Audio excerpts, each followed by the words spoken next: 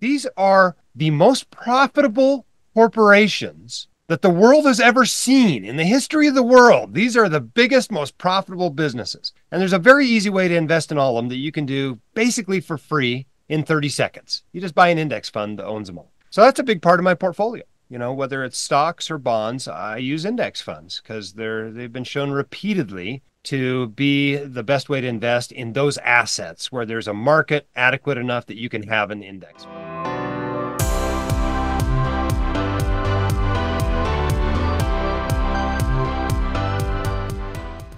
Welcome to another podcast. Today we have a truly inspiring guest, Dr. Jim Dahle, an emergency physician who's not just saving lives in the ER, but is also committed to saving the financial lives of those in the medical field through his groundbreaking platform, the White Coat Investor. Join as we unravel how Jim leverages the White Coat Investor to help medical professionals achieve their finance goals. Welcome, Jim. Thank you. Thanks for having me. It's a pleasure to be here. Excellent. Happy to have you. And we'll just start with the basics. Tell us a little bit about yourself and your journey through medicine and how you started the White Coat Investor. Sure. Just very briefly, for those who haven't heard, I'm an emergency doc. When I went to college and med school, I had zero interest in business or finance or investing or anything like that. I was a molecular biology major and I wanted to do medicine. And so went to medical school, decided to go into emergency medicine. And about the time I was halfway through residency, I realized that all the interactions I was having with the financial world were not going well for me, that I was being ripped off by insurance agents and financial advisors and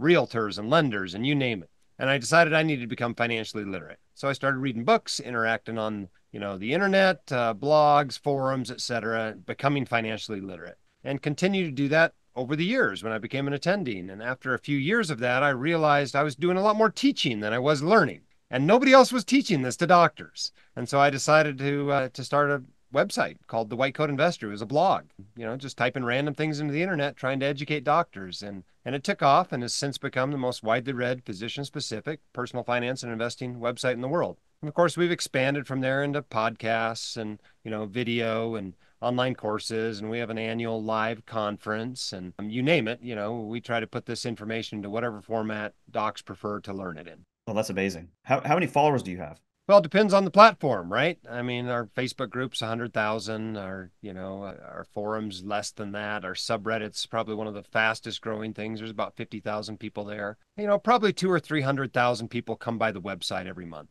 That's wonderful. It's interesting because I had a similar story. As I was practicing medicine, I also felt that I didn't know enough about investing in finances, but my father invested in real estate, and he was the one that actually taught me how to invest in real estate. So as I progressed through my career, I started investing a little bit here and there. I actually invested in these small multifamily units, lived in one, rented the other two, and kind of grew that way, and grew to the point where I was basically getting paid to educate myself, which is the best way to do it, obviously, right? You're learning, you're earning money, and you're educating yourself so you can continue to grow. So that's what really we would like to have happen for our listeners, and I'm sure you would like to have happen to your community, is that you're investing, you're earning money, and you're learning all at the same time. So in that light, as you mentioned, White Coat Investor has grown significantly. So how's your mission evolved over the years, and what impact do you see it having on the medical community? The fun part about the mission is we're still very dedicated to it. We've rephrased it over the years, whether we call it getting a fair shake on Wall Street or whether we call it not doing dumb stuff with your money. The mission's the same. And I still feel very much a missionary zeal toward getting this information out there, inspiring docs to develop some financial discipline and some financial literacy, because the combination of those two things in our world today, they're so rare. It's like having a superpower. Do you know how money works and you have the ability to actually, discipline yourself and put it to work? You can do some pretty amazing things when you combine all that with a physician income. Yeah, yeah, it's very true. And to your point in the beginning, you don't really have full trust in financial people. Like I felt that as I was going through my journey. I just felt that they were coming from a different perspective and they had different incentives. And, obviously the more they transacted, the more money they would make. And I was feeling that. But I think, both of us being physicians, there's a trust factor, because we're not trying to make those same types of returns. We don't come from the same place. We come from a place where we got into our careers because we actually care about people. We want to improve the lives of people, and that's how we frame our our investment strategy. Viking Capital and the White Coat Investor. Yeah, it's interesting. It's not the same people that become kindergarten teachers and go into insurance sales. They're not the same Yeah. people. Right, right. And we get so used to it in medicine that all the other professionals we're interacting with all day long all stood up at a certain point and swore a Hippocratic oath that they would do the right thing for the patient, aka the client, no matter what, whether that was bad for their pocketbook or not. And sometimes we think all other professions work that way, and they just don't. They just Yeah, don't. And so, Dr. Bernstein, William Bernstein's a neurologist, wrote a bunch of financial books and had a blog for a while. And he said basically you should interact with the financial services industry like they're all hardened criminals. That's the mindset you need to be in when you interact with them, because you need to put your business hat on, right? You can't yeah. be there with your medicine hat and expect things to end well for you. You need to, have your sensors up, have your eyes open, and recognize that if you let them, they'll rip you off, basically. Yeah, it's good to have this healthy doubt, right? I was at a conference recently. It's called NMHC, the National Multifamily Housing Conference. It takes place every year in San Diego, and there's a particular asset that was bothering me. I mean, I lost sleep thinking about how it would perform and how we could refinance it and restructure the debt. Luckily, we were able to do so and do it in a really nice way. But I was talking to a couple colleagues about this. I was like, this was really bothering me, and we finally figured it out, and I could sleep better at night now. And some of them were surprised at that. They're like, "Hey, look, you're the first person that actually I spoke with that kind of felt this way," which surprised me. I'm like, really? That's not saying that there aren't other people that care about their investors, but like I think the majority of these finance people, it's just sort of like they don't think about that aspect as much. It's, in their mind, their focus is, on other things, maybe on growing their business and not necessarily each individual investor. Whereas, for me, and I feel like, I'm sure for you and people in our community, it's sort of a different mindset. Yeah. Well, the amazing thing about business now, and I haven't been employed since 2010. I've only been self-employed. I've been in business, whether it was medicine or whether it's a white coat investor, for the last decade and a half. But the interesting thing I've learned about business is the more you take care of your people, your clients, your customers, your patients, whatever, the better you take care of them, the better your business does. If you put them first, it's not like you have to choose between treating them well and having your business be successful. You can do both. And in fact, you're more likely to do both if you take an approach in the long term that I'm just going to do the right thing for these people. And sometimes it costs you a little money in the short term, but it doesn't cost you anything in the long term, because in the long term, they appreciate that, they value that, they're more likely to stick with you, they're more likely to refer their friends. It's just a much better approach to business. And who wants to be in business with someone that doesn't treat you that way? So I think that's a real key to business. A lot of people think that terrible people make all this money by ripping people off. But in my experience, the best business people I've met are not terrible people. They're trying to treat everybody as best as they possibly can. And that's what makes them successful. It attracts other like-minded, successful people to them. And so I think that's a great mindset to have anytime you go into business where you're serving others. Absolutely. Wonderful. So, obviously your platform offers a wealth of resources. So for someone interested in leveraging the white coat investor to grow their investments, where should they start? I mean, I think you have to ask yourself how you learn, right? If I look at myself and how I learned, how I became financially literate, it was mostly reading books and interacting with others, asking and answering questions on forums. And if somebody's like that, we have that resource. I've published 4 books, and we have 4 different platforms where people can interact with others. We have one that's just for women, the financially empowered women. We have a subreddit. We have a forum hosted right on the White Coat Investor site, and we have a big old Facebook group. So however people like to interact with each other, that works fine. But I found other people are like podcast people. They just listen to podcasts all the time when they're running, when they're walking the dog, when they're going to work. So we've got a podcast. We actually have 2 podcasts. One that's the Milestones podcast where we celebrate people's successes, and one that we basically answer their questions and interview interesting people on the podcast. So however they like to learn, I think, is the way to interact with the White Coat Investor. All that, of course, is found at whitecoatinvestor.com. It's the hub for everything. But you got to realize that we're trying to help you learn the way you learn best, whether that's an online course or whether that's periodic emails in your email box. Now, are these resources free? Yeah, probably 98% of the content we produce is totally free. Obviously, if you buy my book, I'm going to get paid. Amazon Yeah. typically sells them for 18 or 20 or 25 bucks. If you come to our conference, we charge for that. That's one of our premium products. So if the way you want to learn is to come to a live conference and use your CME dollars to do it, you're going to pay for that. And then, of course, we charge for our online courses. But everything else, the blog, the podcast, the email newsletters, the communities, all totally free.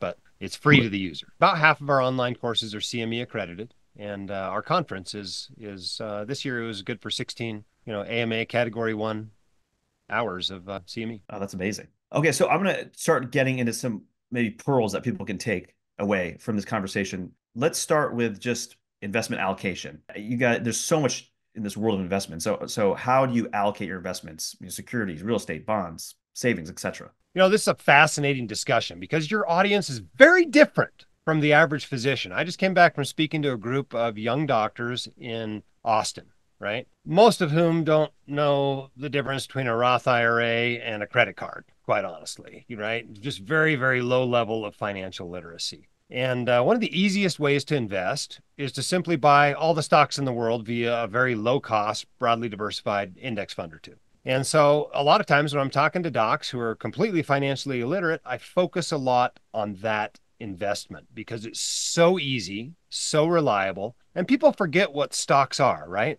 These are the most profitable corporations that the world has ever seen in the history of the world. These are the biggest, most profitable businesses. And there's a very easy way to invest in all of them that you can do basically for free in 30 seconds. You just buy an index fund that owns them all. So that's a big part of my portfolio. Whether it's stocks or bonds, I use index funds because they've been shown repeatedly to be the best way to invest in those assets where there's a market adequate enough that you can have an index fund. However, there's also a portion of my portfolio that's in private investments. It's basically real estate, right? So I have 60% of my portfolio in stocks, 20% in bonds, 20% in real estate. On the real estate side, about a quarter of it is in publicly traded real estate, REITs essentially. A quarter of it is in debt real estate, primarily in funds that make loans to developers, and half of it is in equity real estate, primarily via funds. I've still got a few syndications left over that I've purchased that haven't gone full course yet, but primarily in funds.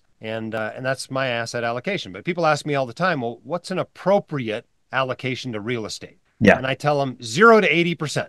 It's okay not to have any at all. That's fine. You can become financially independent without ever investing in real estate. But I don't think anybody should put it all into real estate. It's just too easy to take advantage of investing in the most profitable companies the world has ever seen, that I think it's worthwhile, even if you are a total real estate guru, you love real estate, you eat, drink, and sleep real estate. I think you probably ought to still stick 20% of your money into stocks. Yeah, that's good advice. And given this is a real estate podcast, let's break down the real estate investments a bit more. So you mentioned you invest 25% in REITs and 25% in debt. Is that correct? That's right. So it actually works out to be 5% of the portfolio. Sure. So can you describe to the audience why that ratio and then you also mentioned half in equity investments, like what the definition is of those types of investments, why you broke it down that way? Sure. When I think about REITs, I think about these publicly traded companies, right? Slightly different tax structure than a typical corporation that you see on the stock market. It's not a C corp, it's a REIT, but they're publicly traded. You can buy and sell them every day. Every day the market's open, you can get in and out. They're completely liquid. And like anything that's traded on, a stock exchange like that, the best way to invest in them is simply buy them all, right? Because it's just too hard to figure out which are the good ones, which are the bad ones. And there are so many analysts looking at these companies that the right way to act is to assume that they're efficiently priced. And so I just go to Vanguard, I buy their real estate index fund. And, the ETF equivalent of that is VNQ. I think it charges 5 or 6 basis points as an expense ratio, and you get to own all 120 equity REITs traded on the public markets. There's a lot of data out there comparing public real estate with private real estate. Some studies show one has better returns, some studies show the other does. Most of the studies show that public real estate has slightly higher returns, but that when added to a portfolio, private real estate actually benefits the portfolio more because its correlation with stocks is lower. And so there's good reasons to hold both of those. And so that's why I have some of my money in publicly traded real estate. On the private side, now this is 15% of my portfolio, right? 5% in debt and 10% in equity. I like funds on the debt side. These are some of my favorite investments. I love them. They're great, right? They're very steady eddy returns. Basically, you're giving your money to a company, and what they do is they loan out something like 70 to 200 or 300 loans to developers. You're basically their bank, and they come to this fund because the fund can give them their money within a week or two, right? That they understand the underlying investment and they're loaning based on that rather than going to a bank where it takes 2 or 3 or 4 months to get your money and they have all these hassles and all these rules and all these regulations. And yes, they might be able to get a little bit cheaper, but the cost of it actually doesn't matter if you're only going to be borrowing the money for 4 months or 6 months or 12 months or whatever. So they'd rather interact with one of these private funds. So they'll come in and they'll pay the fund 12% and 2 points in order to borrow that money from the fund and not deal with the bank. Well, the fund takes its cut and it gives the rest to you. So what do you end up with? You end up with something like 7 to 12% returns, very steady, monthly income. These funds tend to be pretty liquid as private investments go.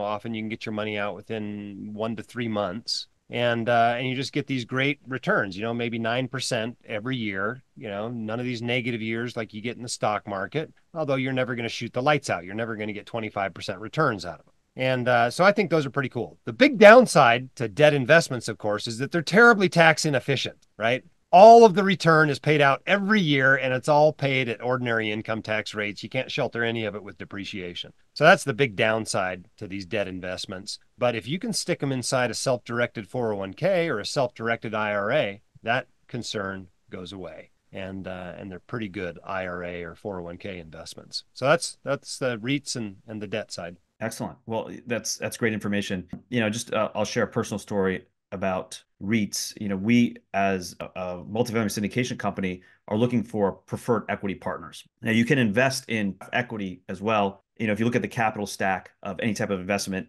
at the most senior of that is debt. And as you mentioned, debt funds is a great way to invest because it's the most stable type of investment in that capital stack. After debt funds comes pref equity funds, then comes, this kind of the standard retail equity. And you take a risk investing as normal equity, but then you also potentially get the highest gains. And then you can also take depreciation into account as well. So we as a company are looking for pref equity partners. And sometimes these REITs are actually function as equity partners in our deals. And, they have capital to invest. They want to invest in something that's relatively stable, like a equity position, and they invest that way because it's just a safer type of investment. Now, there's some REITs that have excess amount of cash, and sometimes they will invest in assets that aren't maybe a little risky, but they just have to fill their buckets. So it's something you just really want to pay attention to. You want to do your research before you invest. And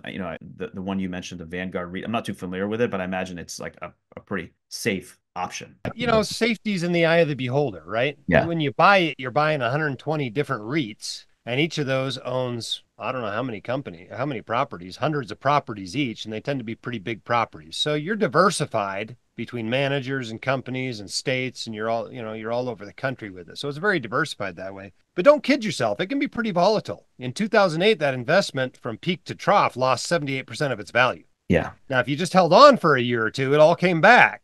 But, expect some volatility. It's traded on the market and it gets marked to market each day. And you get to see that volatility if you watch it. And so, if that volatility bothers you, there's a lot of risk there. Okay, great. So that's REITs, that's debt funds, and then you mentioned half in equity, real estate, Yeah, and private equity. Okay. Most of those REITs are also equity positions in their holdings. Okay. Obviously, there's some preferred equity, but that particular Vanguard ETF doesn't invest in debt REITs or mortgage REITs. It's only equity REITs. But on the equity side, on the private side, I like funds. I like the diversification of funds. And let me give you an example why. I invest with a fund manager. I invested in a fund. It's a closed-end fund. They raised the capital in 2017. They'll probably finish returning it all at the end of this year. Basically, they went and bought 17 different properties. Most of them were multifamily. A few of them were office, right? This is 2017 before everybody knew office sucks, and so it was 5 or 6 office investments and the rest were multifamily.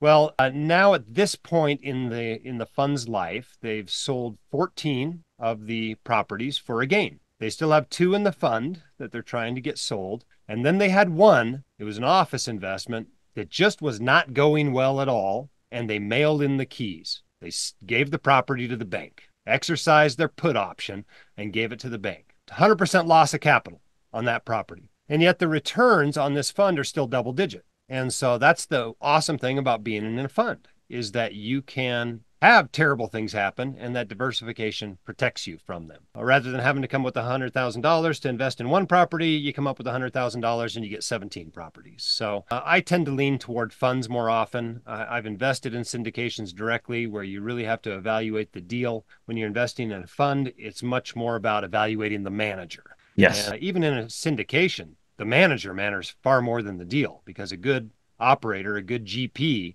can make a lemonade out of lemons, but a bad one can turn even a good deal into a lousy investment. Absolutely. Absolutely. The other thing, again, you have to use your discretion on all these investments, but what I've seen a couple ways the fund investment plays out. The one you described, that's great. And I've obviously have invested in funds like that, but I've also invested in funds where it's a blind end fund, right? So you don't know what you're investing in, but you put that money into the fund, hoping that the manager will invest in assets that make sense. Well, this particular fund had so much money, so much capital that they had to invest. So they started, That's and a this was recipe back for in, disaster there. yes, exactly. So they had to find something. Now, this was back in 2021, I believe, and they just bid up the pricing to the point where all the brokers, because we spoke to these brokers, they were just like, you want to sell to these guys. They will give you top dollar for every asset you have. And in fact, that word on the street was, look at them for anything you want to sell. They're the go-to.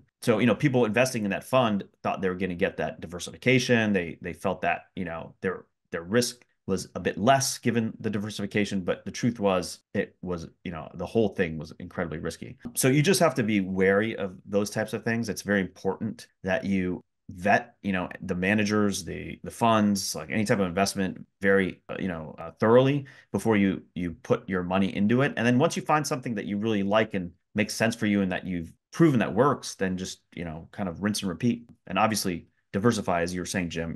That's so important, not just across real estate classes, but all classes of investment. Yeah, I think your caution's very appropriate, though. I can tell you a story about another fund I'm invested in, and this was a fund that I think the contribution was supposed to be 250,000, and they were going to have capital calls as they bought assets over the course of a year and a half or something like that. Well, about 2 years into it, they deployed half the capital, and they basically came back to the investors and said, "We can't find anything worth buying. We're not going to call the rest of the capital." And so Yeah. I appreciated that they, didn't take my money until they had something they thought was worth buying and were more than willing to stop, even though it resulted in them earning less fees. It was a little bit of a bummer because I didn't end up getting invested as much as I wanted to get invested. I kind of wish I'd told them I was going to invest twice as much. But, a good manager will do that. They see themselves as a steward of your assets rather than just an asset gatherer. Yeah. But you're right. There are plenty of funds out there that just want to get their hands on your money and get it invested in some way. And diversifying when all of the assets are crappy doesn't help you much. Yes, absolutely. Jim, can you share some success stories of how people have leveraged the white coat investor and made an impact on their investment strategy? Sure. I think it's important to point out, though, that a lot of the big gains for docs and other high income professionals in their financial lives are not necessarily on the investing side. Right? There's a lot of other things to our financial lives that are important to take care of. For example, there are all kinds of people out there that spend all kinds of time on their investments every month, and they haven't bothered buying the insurance they need to own, right? They're not financially independent. They're working for a living. They don't own disability and life insurance, right? Or they haven't done any estate planning whatsoever, and they get smacked by a bus, right? And now their heirs are in a mess trying to sort everything out. So it's important to do your financial planning as well, right? It doesn't matter what you invest in when you're only putting 2% of your income into it every year, right? Until you got your budget and your savings, all that set up appropriately, it really doesn't matter if you're investing in stocks or syndications or debt funds or anything else. You got to put some money into the investments if you want to have money. That's the most important thing when it comes to investing. So let me share a couple of testimonials that I've had over the years. Here's one from somebody that said, as I complete my training next month and move into attendinghood, I just wanted to take the time to thank you and tell you how important your website and your book have been to my family and me. 2 years ago, I knew nothing about personal finance, investing, or taxes. My wife and I were expecting a child, and we had loans piling up and no emergency fund, life insurance, and no financial plan. Now I can honestly say I've read 8 books on finance and investing. I'm a daily reader of your website, and I'm jokingly known as the financial investing guru to the local fellows and residents when they have questions. I've been recommending your book to every resident, fellow, attending, and rotating medical student I've met from Houston to Atlanta, as it has impacted my life so much. And I probably get 2 or 3 emails like that a day from people out there That's awesome. changing lives, just teaching finance, just Yeah. teaching the basics. And that's probably the biggest difference we make. But on the investing side, it's clearly working. We had a survey of our audience that we did recently and published the results of that. And we just asked people, what's your net worth? How much do you have? And I was pleased to see that it's very different from the general surveys of net worth that you do among doctors, right? When you ask doctors about their net worth, you'll find out that most of them aren't even millionaires. Even docs in their 60s, about 25% of them are still not millionaires. But I was pleased to see that about 2/3 of our audience are millionaires. A third of them are already multimillionaires. 4% of them are decamillionaires. And so it's clearly working to put these principles in place and start building wealth. That's wonderful. And for those of you who haven't looked at your website, I'm pulling it up now. I see that there's disability insurance, there's student loan refinancing, mortgage loans, finance resources, student loan advice, various courses. So it looks like there's a full gamut of material on here. So this is excellent. So Jim, anything else before we end? Anything else you'd like to share with our audience? Any bits of advice? I think probably the most important thing is for people to recognize they're not alone in this, that there is a whole community out there of people that are willing to take you by the hand, to walk with you in your journey, no matter where you are. You listen to a podcast like this and you hear all these terms, you're not even sure what all of them quite mean. And you should recognize that we've all been in your position, that we have been, essentially financially literate or semi-literate, and that this stuff can be learned. It's way easier than learning medicine in a lot of ways. And you can do this. So don't be afraid of it. Get started. Take the first step. Carve some money out of your income and start investing it. And you'll be amazed what happens by making all these little steps as you go along. 5 or 10 years from now, you're going to have so much flexibility, so many choices in your life that allow you to reduce your burnout and focus on your patients and your family and your own wellness and the things that really matter to you in your life. Yeah, that's a great take-home message, and that ultimately that's what we want, right? We certainly are looking for financial freedom,